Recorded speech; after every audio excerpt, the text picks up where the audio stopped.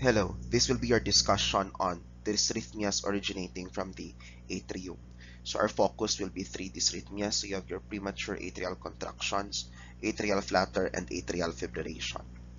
Let's talk about your premature atrial contractions. As the term implies, premature, meaning the contractions has started or the electrical impulses has started before the next normal impulse of the sinus node. Hence, it is referred to as the early beat. Oftentimes, the patient will say that my heart skipped a beat. Now, your concern here in premature atrial contraction is because of the enhanced automaticity of your atrium. Okay, because of the enhanced automaticity of your atrium, it has a tendency to have an electrical impulse starting before the next normal impulse should be. If you would look at this one, the comparison of your PAC and your normal heartbeat, you can notice that the P wave and the QRS complex has emerged here earlier, and then there is a longer pause, and then another PQRS complex has emerged. Okay, now, what are the causes for this one? So it could be caffeine, because you know caffeine could stimulate our um, electrical impulses, alcohol also, stretching of the atrial myocardium, anxiety, hypokalemia, hypermetabolic state, as such thyroid or thyroid toxicosis or hyperthyroidism. Then you have atrial ischemia, injury, and infarction. So any of these conditions could cause your premature atrial contractions. Now, characteristics. Your ventricular and atrial rate would depend on the underlying rhythm. Your ventricular and atrial rhythm has a tendency to become irregular and what we refer to as non-compensatory pause. So what do we mean by non-compensatory pause? Okay, there is a tendency for the PP interval to be shorter and then later on followed by a longer PP interval.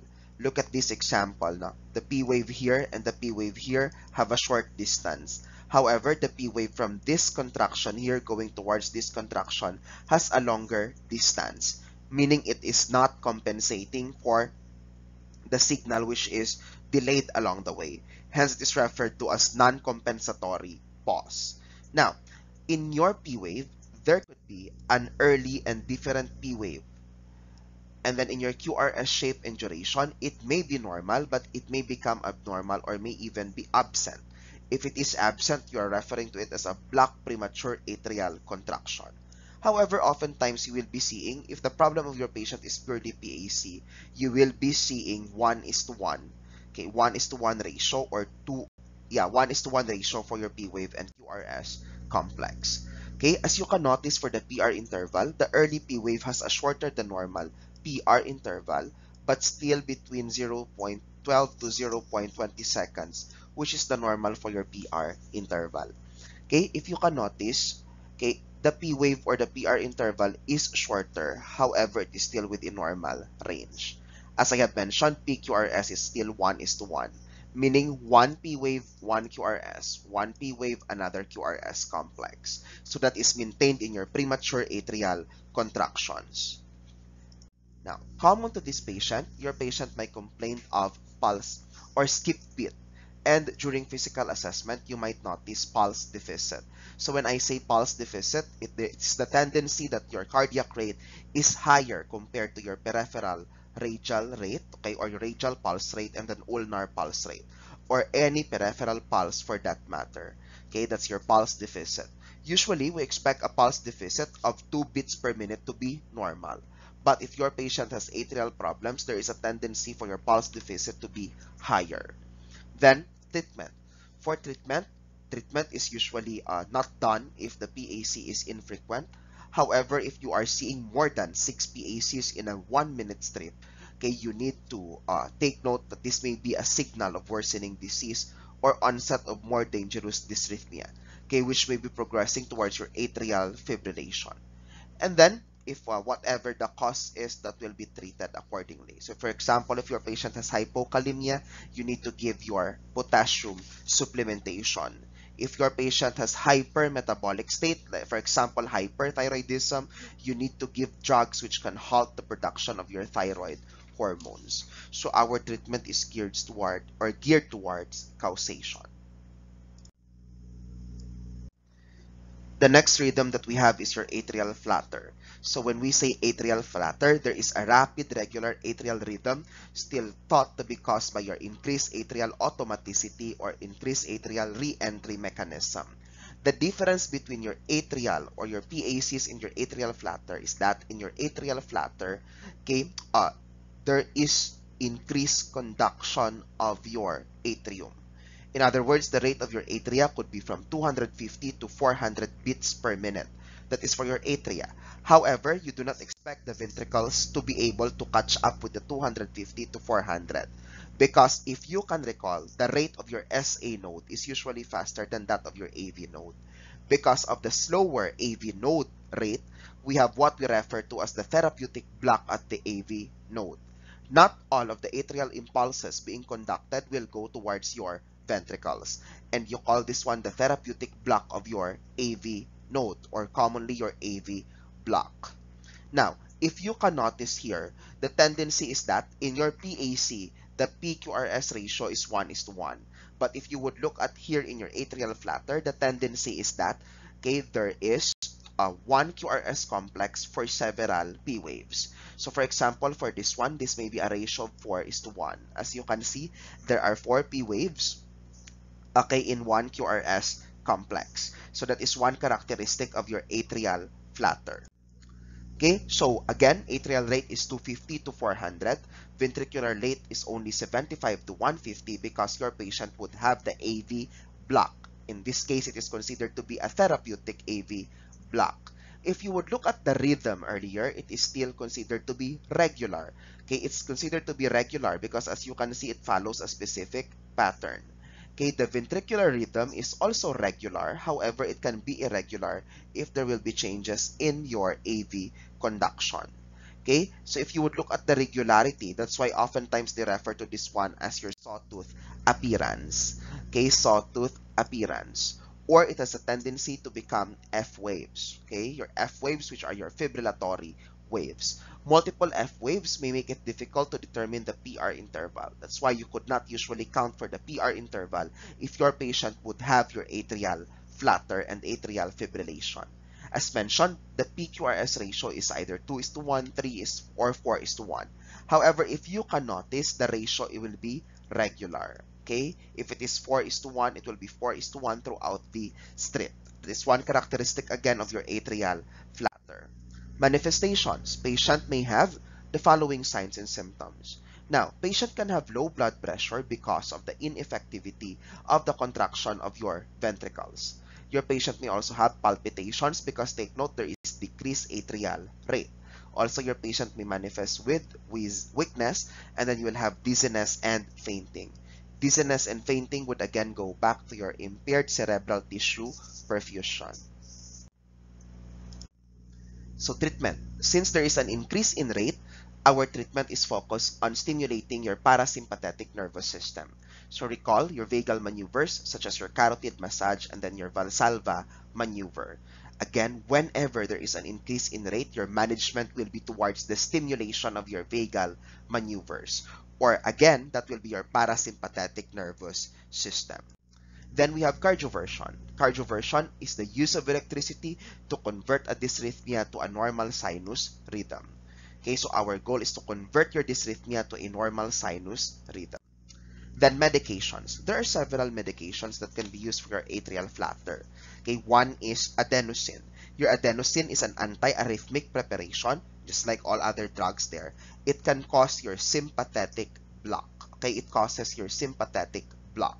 What do you mean by sympathetic block? It reduces the time, okay, or reduces the conduction, or slows the conduction between your SA node going towards your AV node. Okay, it may be able to terminate your tachycardia. And then, this is usually administered IV by rapid administration. So these are among the drugs which is administered rapidly. Okay, so when you give adenosine, this should be pushed fast. And since your patient will have, your patient is having atrial flutter, your caffeine is contraindicated. That would include your tea, coffee, and cola, and even your chocolates, because these are considered to be stimulants, and they can aggravate your atrial flutter. Then, because of the risk for because of the risk for thrombus formation, you'd be giving your antithrombotic agents. Then you have your digitalis preparation, such as your digoxin. So remember, the effect of digoxin is to slow down your heart rate and to make your heart contractions be more effective. That's why we're giving digoxin also for this one. And then the drug of choices would include your beta blockers and then your calcium channel blockers. For the beta blockers, we have your esmolol and then you have your propanolol. These are the common medications. For your calcium channel blockers, you can have your dipins, you can have your verapamil, and then your diltiazem. Okay, so those are the medications commonly used to manage your atrial flutter. The next problem that you might encounter is atrial fibrillation. In atrial fibrillation, there is a rapid, uncoordinated twitching of atrial muscles. The key word here perhaps is rapid and uncoordinated. Okay, the cause is abnormal impulse formation. Risk factors would include advanced age because you know that if your patient is aging, there is damage already on the conduction system. Valvular disease, especially if we're talking about damage to your tricuspid valve, coronary artery disease, hypertension, heart failure. Hyperthyroidism is again hypermetabolic state. Pulmonary disease could induce stress to your heart, alcohol, and even your open heart surgery. So class 1 thing that you need to note is that after open heart surgery, there may be several dysrhythmias that can occur to our patient. That's why they are placed on continuous cardiac monitoring. So characteristic for your atrial fibrillation.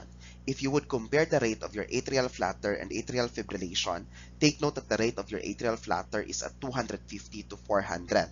However, for your atrial fibrillation, the atrial rate is at 300 to 600. And then if you would look at the ventricular rate is also higher compared to your atrial flutter. The ventricular rate for your atrial fibrillation is playing at 120 to 200.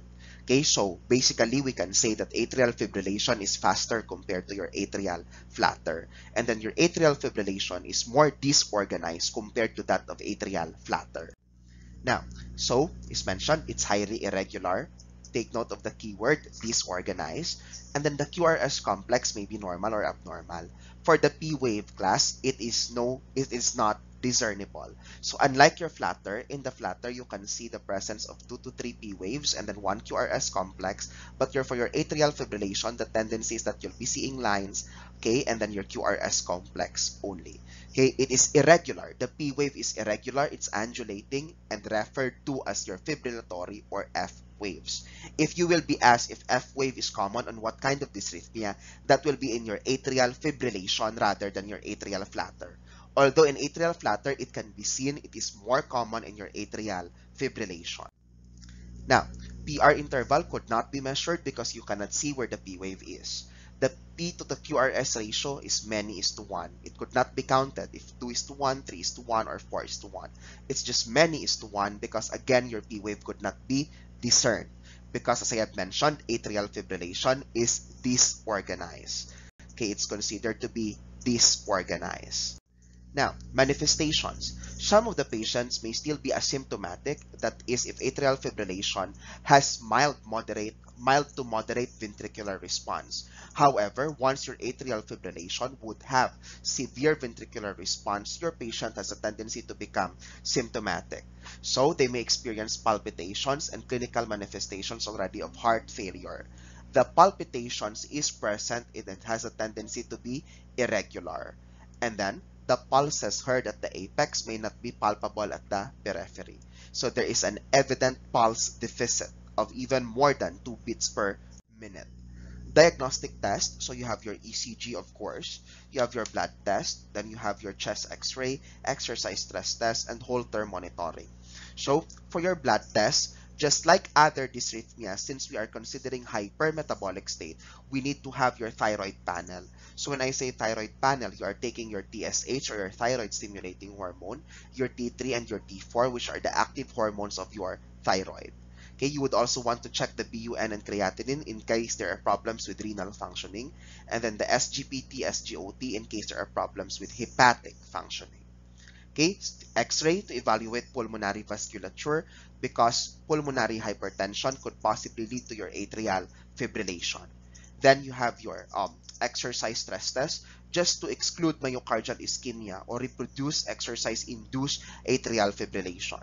So that way we can check that it could be the exercise that is triggering the atrial fibrillation of our patient, or the stress that is triggering the AFib of our patient. Now, what will be the treatment for these patients? Just like the previous dysrhythmias that we have your electrical cardioversion. So for your electrical cardioversion, it is indicated if your patient has AFib which is unstable. Usually we refer to that one as atrial fibrillation with severe ventricular response. Now, prior to your electrical cardioversion, remember that you need to give anticoagulant therapy to your patient. The purpose of anticoagulant is to prevent clot formation. And then, there are medications that can be used to enhance the success of the conversion to sinus rhythm. Among those, or common to those, is amiodarone and sotalol. And then warfarin is usually given to the patient up to 4 weeks after your procedure or electrical cardioversion. Remember, this is an elective procedure and you need the consent of your patient. Pharmacological management. Other than electrical cardioversion, you can also have your pharmacological management.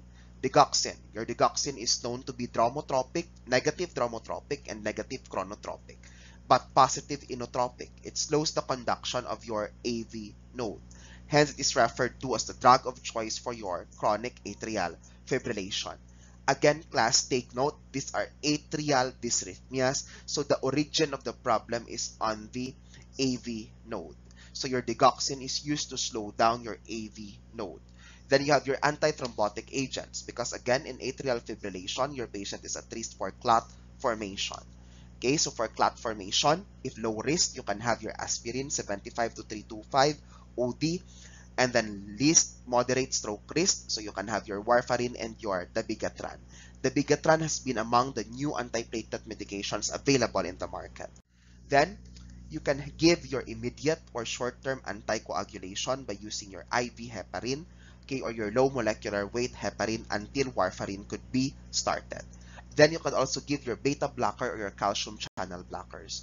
Just like your any other medication, your beta blocker and calcium channel blocker are intended to slow down the heart rate of your patient. And we know that in this type of dysrhythmia, there is an increase of heart rate. Other than your electric cardioversion class, you also have what you refer to as your pharmacologic cardioversion. So when I say pharmacologic cardioversion, these medications could possibly convert your abnormal ECG to normal QRS complexes, okay, or normal ECG or normal sinus rhythm.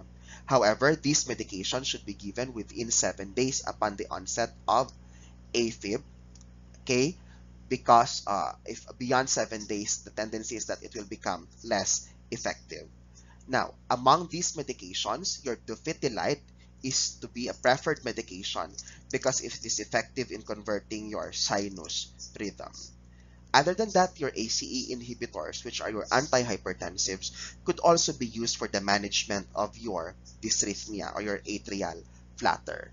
Okay, so again, you have the three atrial problems there. So one is your premature atrial contractions, as the term implies, premature atrial contractions, meaning there is emergence of your atrial contractions before the normal one should possibly occur. Then you have your atrial flutter, which is characterized by sawtooth appearance. However, it is more organized.